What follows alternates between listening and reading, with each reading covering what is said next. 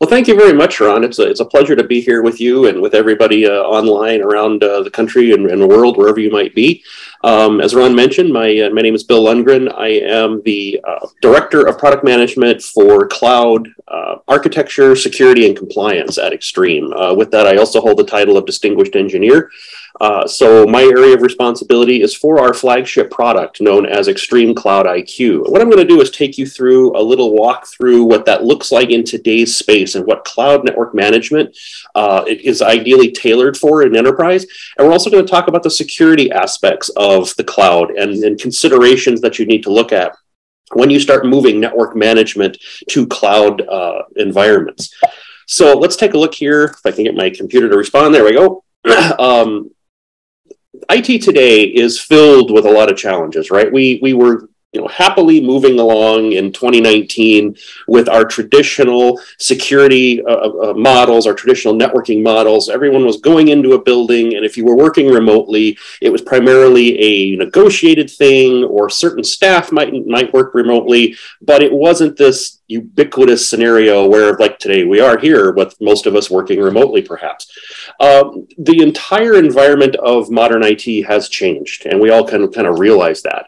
The one thing, though, that didn't change was the user experience and the expectations of the user. Just because someone's not sitting in your office building, just because they don't have a desk now and a place to go, didn't mean that they were accepting of the fact that they needed to do extra hoops to get to something, or that something wasn't as fast as they were used to. They still wanted to be able to work as if they were in the office without any idea that they were even missing anything by being there. And furthermore, we've all been impacted, especially, in Silicon Valley area and around the world. We've all seen it in the service industry and even in IT, is the limited hiring capability, right? We've gotten to the point where people either aren't working or people have moved on to different career paths, and it's very difficult to hire quality talent at prices that we can all afford, especially with the way the economy is today. And so we're doing more work with less. 2019 timeframe, we had maybe, let's say you had 50 sites to your organization and 500 or 600 users. Well, that now overnight with COVID and all the challenges of the modern world, those 50 sites have now went to 600 sites because all of those employees are now working from home, and you're now having to manage double, triple, quadruple, even 10 times the amount of infrastructure. And it's all done with the same amount of people, or even sometimes less. So what we've done here at Extreme is concepted this idea of infinite enterprise, where no longer can we think of an enterprise as a campus environment. We can't think of it as just, my environment. I've got some offices in Boston and in LA. I might have offices now in countries that I never thought possible because I have employees there, or in areas of the country that I never thought possible because I have someone there. So this idea that your enterprise is infinitely distributed. Every time you hire someone, you're effectively onboarding another new network site. So that means that this environment has to move at scale. It has to be able to grow as the business grows, as your success blossoms with whatever product you happen to do, whether you make widgets or you're an accountant. It needs to be able to grow with you without any question that you are able to handle that capacity. And it has to be consumer-centric. It has to deliver the services to a user that they are expecting and be able to do it without them questioning the fact that they're even working remotely. My telephone still has to work, my chat has to work, all my business applications have to work, and I don't care whether I'm at my office on Monday and then go home for the rest of the week. I should have that same ubiquitous experience. And so this is where cloud and this concept of infinite enterprise all combine together into this idea that I want one network. I don't want to, as an IT administrator, have to have a portal to manage this and a portal to manage that, and this infinite expansion, if you will, of management portals. I want one place to see all of this stuff, no matter how many sites I have, and I want to tie it all together with a common framework, and that's where we have the One Extreme link to all of this. So if we look through what our cloud is and what Extreme Cloud IQ allows us to do is it gives us this the management infrastructure, the element management, the insight of AI ops, being able to have and collect all of this data throughout my network, through all of these randomized places where it might be, and then look at what might be happening for those users and to give them that consumer experience, to be able to say, hey, Bob, I noticed that you're having trouble at home with your wireless. Have you thought about changing this, this, and this? Well, and being able to do that proactively is a huge benefit to you when the network tells you what you need to do. And universal in that it should work across any of the platforms that you've deployed, and unified, meaning that it can work across platforms that even aren't owned by Extreme Networks, to be able to bring you insight into Cradlepoint and Cisco and Juniper and whoever else you might be using on your network, because we all know we generally don't get in bed with the same exact manufacturer, especially now with supply chain issues. You want to be able to have some diversity in your network to get you through the modern supply chain challenges.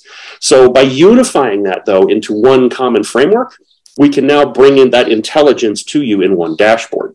And then secure by design is just that. You're bringing network data, statistics about your network, not necessarily the raw A to B communication, but you're certainly bringing in information like usernames, experience data, IP addresses, elements of information that, depending on where in the world you are classified as PII, or personally identifiable information, which is protected under CCPA in California, various other state and local data privacy protections, and of course the big one, which is GDPR. So we need to make sure that all of that data that we're using for this AI analysis and to make your life easy is also still obeying the rules and the security posture that you need to protect your network, to protect your environment, and of course protect the data and the things that can cost you money, like PII disclosures.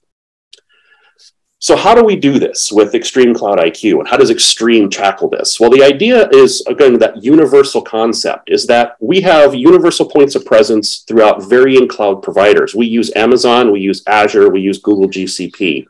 We offer our cloud solution as both a public cloud, which has a huge footprint of 21 worldwide POPs. We can also do private cloud implementation. So if you're a large organization where you need to have guaranteed data privacy, you have maybe a large financial firm or a bank that says, I cannot have any multi-tenancy, but I want to take advantage of the benefits of public cloud, the elasticity, the scale, and I want to have Extreme run it for me so that I can have all of these things with the power of Extreme Cloud IQ. We can actually build private instances within our infrastructure that are dedicated to a single customer and then manage it for them so that they can have that flexibility.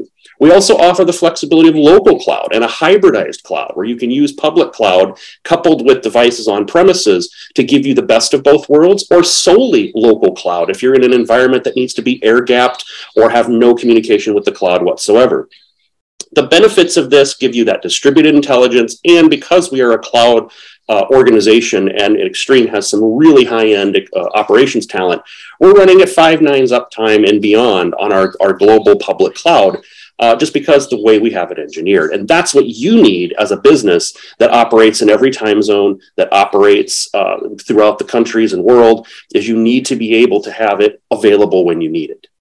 Unified is where we come into play with our AI ops solutions, where Extreme Cloud IQ with our Copilot offerings, which allow you to have that AI intelligence, machine learning, to understand what's going on in the environment across all of the data that we ingest, and be able to give it to you in an explainable format. If we just tell you something happened or we're seeing a trend, that may not mean anything to a young engineer. What we want to be able to do is explain it to you, have you understand what this error means, why we're seeing it, how we came about that conclusion, and what you can do to fix it, more importantly. Digital twinning is something that we've recently announced, where you can build model environments within our cloud, take an access point, the actual software on an access point or switch, mimic it in the cloud and interact with that device with real-time CLI, essentially building a model network and a digital twin of even an operating device to allow you to test and QA and essentially experiment in a cloud environment and give you the ability to make mistakes without costing your organization anything while you try to work out solutions and problems. All of this bundled into insights with analytics and location and guest and air defense, which is our world-leading solution for WIPs and intrusion prevention. And then all of that bundled into a solution that is a microservices-based architecture. It's distributed throughout 3 different cloud providers and secured with ISO 27001, 27017, 27701, a SOC 2, CSA Star 1, and now we are also adding at Extreme, we are building a federal certified version of the product that is FedRAMP medium certified, so we can be into organizations like the Department of Energy, DoD, and other areas as well. So if we look at briefly the architecture of this, as I mentioned before, we have 21 sites throughout the world that hold this data. And the benefit to a customer of this is instantaneous GDPR and data sovereignty compliance. Because when you entrust your data to us, we put it in one location that you choose. So let's say you want to have your data in Frankfurt, because Germany has some of the most stringent data privacy laws that exist. You can be guaranteed that all of your network data is stored in Frankfurt. We don't move it around in the cloud. It's 100% sovereign to that particular geography. In the US, it's also redundant between East and West and Amazon and Google. And we have different ways that we can fail over between different sites and host your data with different levels of data retention. We do offer unlimited data retention, which means as long as you are a customer, we will hold your data. So the benefit of this is that, if you're familiar with AI and ML, the bigger pool you have to train that data on, the more intelligent it gets. So if you have 2-3 years of data because you've been a customer for that long, we can start analyzing and seeing trends over that time and give you alerts and more accurate intelligence based on those bigger data pools. However, if you are sensitive about retention and have things like FOIA issues, things like that, we can retain that data for only 90 days as well, depending on where in the world you'd like to store it. Our architecture with Extreme Cloud IQ, and this is a fairly high-level diagram, but just to outline the fact that this is not an application that is just simply running in the cloud that's a glorified VMware application. This is a high-level multiple container, individual microserviced application that is horizontally and vertically scalable to the nth degree. Currently within Extreme right now, we process well over 10 billion network events per day with this cloud. We have in excess of 12 petabytes of data real-time online right now with the cloud, and we're managing approximately 1.7 million devices for customers, and that's a combination of routers, switches, and access points, all communicating data to the cloud, and then their instances are private to that customer so that we can get all of this AI and ML and configuration, orchestration, and management. So it is a application that is designed to scale. It's designed to grow no matter what you want to throw at it. We have customers that have 50 devices managed with us and some large customers that have in excess of 20,000 devices managed in one single instance. It's built up a series of database subsystems, messaging brokers, forward web listeners, and proxies. And the one thing I want to highlight is the fact that you have this public network and a private network, meaning that all of the data, all of the stuff that you hold dear is protected in a private network that has absolutely zero access to the internet. The only thing that can talk to that back-end service set is a set of proxy-based web listeners that are then isolated off of firewalls and load balancers and a variety of different hardware that keep it answering the front end requests and then going against the back end through privatized communications. So again, another extra layer protection and application designed and built to manage and scale the network. And these are the kinds of things you need to look at no matter what kind of cloud architecture you're trying to solve. If you're just doing a logging solution, if you're trying to buy a solution for anything for that matter, you need to take a look at in your purchasing, how does that application actually work? You want to avoid the applications that are simply VMware-based things, that there are multiple instances in a cloud. A true cloud architecture has the ability to survive a service failure. It has the ability to survive a database failure because it's distributed and individually serviced at a microservices level, which gives you high levels of reliability, high levels of scalability. And it may be out of your realm to manage it, but that's why you pay companies and invest in companies like Extreme to handle this level of stuff for you so that all you're having to deal with is running the application and managing your network. So if we look at how we log in with Extreme Cloud IQ, and I'll just cover this very briefly, is you sign into what we call our global data center. It then, based on that 21 tiers of different worldwide presences that we have, will look up your account, automatically redirect you to which regional data center your account belongs to, and then automatically connect you with your virtual environment, or what we call a VIQ, which is where your data lives. So you're logging into the central login on an authentication source, which can support things like SAML2, and connecting, and then getting redirected to wherever in the world your data belongs.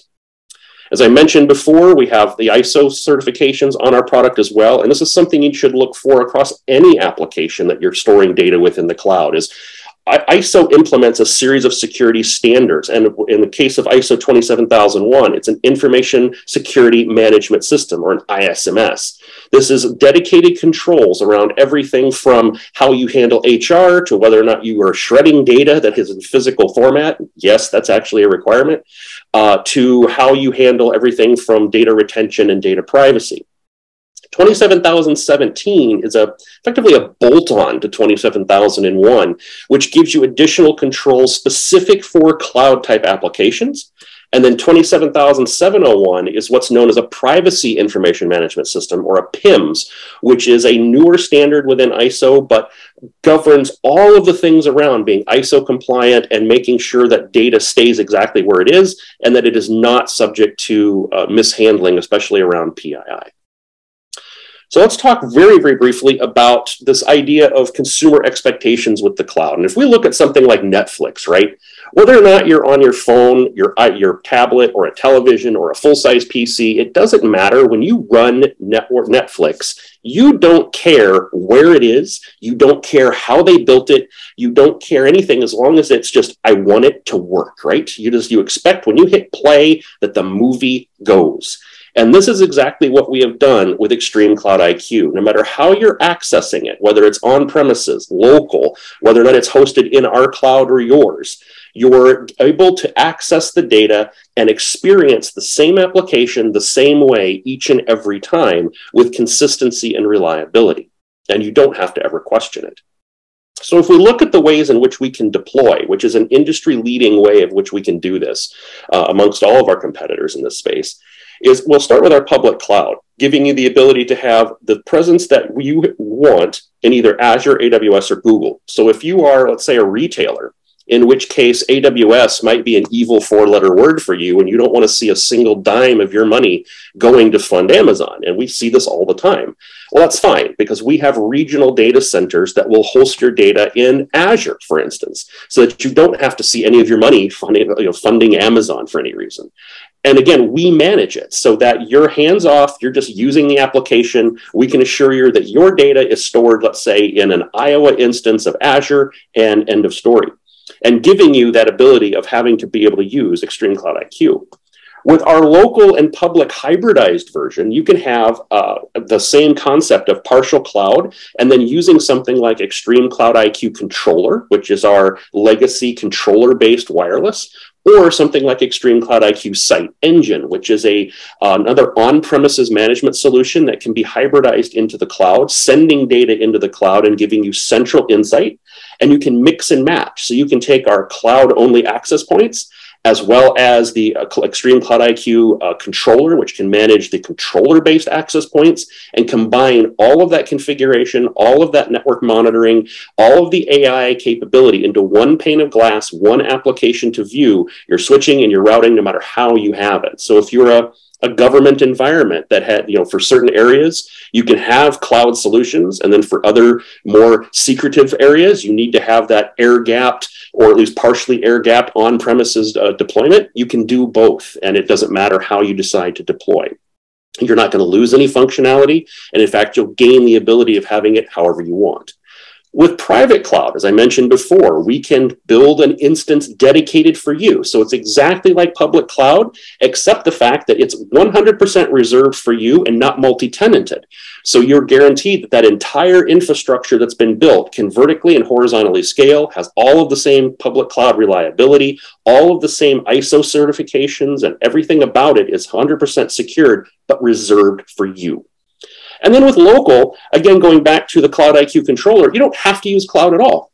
You can leverage our Site Engine product and our Cloud IQ on-premises controller environment without any connection to the cloud whatsoever, and simply air gap it out so that you can build the best of both worlds, if you will, and choose at a later date to link it to the cloud. There's nothing in these 4 options that says you can't move from one to the other, back and forth, or combine them in intelligent ways that work for your business, which gives you that flexibility of control and gives you centralized insight of all of your environment. With ExtremeCloud IQ public deployments, as we mentioned before, you have all of that data protection, reliability of 5 nines plus uptime, continuous delivery, and continuous development. So this is one huge benefit of the public cloud, in that just like Facebook or Instagram or any of these other tools, Twitter, that you may see where one day you log in and poof, there's a new feature or a new way of doing things, we can do the exact same thing with Cloud IQ. We don't need to do dedicated downtimes. We can patch individual elements and work towards giving you new features, new delivery capability overnight, and fix even bugs if there's an issue overnight if we need to. So you get with public cloud the most current, leading, bleeding edge capabilities without doing any effort at all and not having to do your own upgrades. And then the operational savings of not having to deal with it other than just simply paying your subscription to us, and you get all of the features of the product.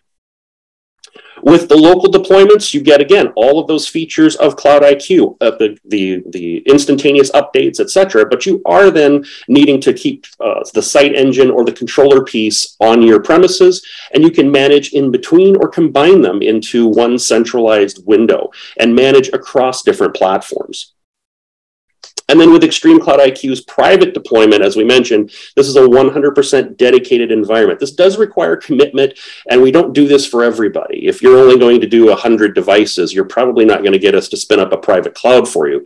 But if you're talking about a couple of thousand devices and some reasonable size to it, you know, some of our customers have 3 to 5 to 10,000 devices, up to 20,000 devices on some private cloud deployments, then we will build that environment for you, and we can have 100% dedicated IP addresses, firewall lockdown to your private IP ranges, branding if you need to, however you'd like to do it. We can basically build that environment, and we can turn these environments up once the contracts are signed and everybody's agreed on how this is going to get built. We can actually turn up an entire private instance in under 4 hours. So there you have it. That's ExtremeCloud IQ in a nutshell. One network, one cloud, everything combined together with a true cloud environment. And this is what we specialize in at Extreme. And I encourage you, reach out to me on LinkedIn, reach out to me however you'd like, and I'll be happy to connect you with any of our personnel in marketing or sales if you're interested in further information. And I'm happy to answer any questions at all that you might have about the architecture or certainly around the security side of things anytime you'd like. So thanks, Ron. And excellent.